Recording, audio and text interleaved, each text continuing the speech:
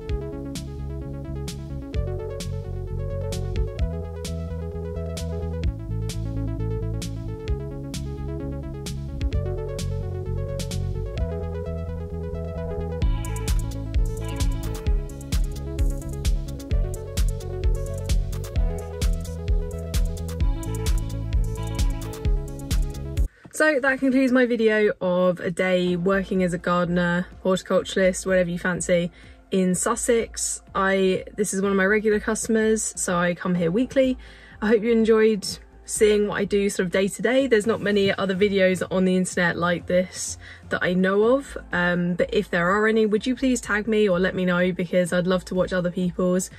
And yeah, I hope everyone has a great sort of weekend, whatever's coming up, and hopefully I'll do more like these in the future and you can follow along. I always think it's fascinating to see what other people do day to day, so seeing what I do day to day I think people might like, but you guys let me know, and let me know if you've got any hints or tips or tricks on what I've done today down below in the comments, so we can like interact as a community more than just, you know, me showing you what I do. And I am like a trained professional, however gardening is for everyone, so if you do it as a hobby or you also are a professional, let me know your thoughts on everything. And yeah, it's starting to go really overcast now. I don't know if you can see, but it's like really grey, so I think I'm going to make it home just in time before it pours it down with rain. And yeah, that's everything. And I'll list below all the tools I've used today and any books I've referenced for my work today, I'll leave below. But thinking back on today, I don't know if I've done anything that's really like by the book, as in like anything that needs like official formal training for. It was more sort of general clearance, tidying, mowing, that sort of situation. Maybe the pruning. I'll let you know my shears for those, because obviously topiary is one of the buzzwords in horticultural conversation at the moment, and everyone seems to be getting into topiary and pruning and all like that. Anyway, I really hope you guys have enjoyed, and see you soon.